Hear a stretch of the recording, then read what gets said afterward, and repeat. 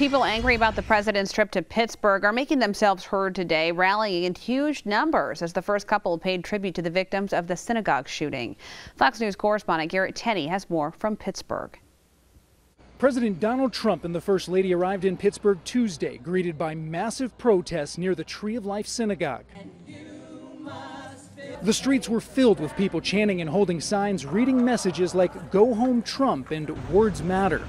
They say the commander-in-chief bears some of the blame for Saturday's shooting, specifically his recent declaration of being a proud nationalist and his repeated attacks on marginalized groups like immigrants.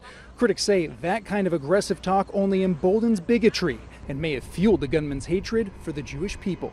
He is not welcome here because he is not welcoming to others. After lighting candles for the victims, the president and first lady honored Jewish burial tradition, placing small stones of white markers outside the synagogue, one for each of the 11 worshipers killed. Later, they visited a hospital to meet with some of the people injured in the shooting, including a few responding officers shot by the gunman as he tried to flee the synagogue. He expressed his thanks for their service and his sorrow over their injuries, and really wanted to hear some of their stories about the event and what's been going on since then. The presidential visit came after the first funerals earlier in the day.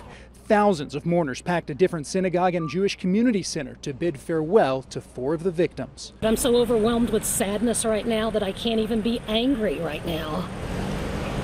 It's just such a loss. Burial services are expected all week for the remaining congregants.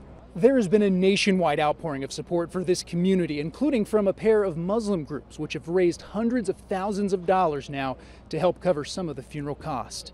In Pittsburgh, I'm Garrett Tenney, Fox News.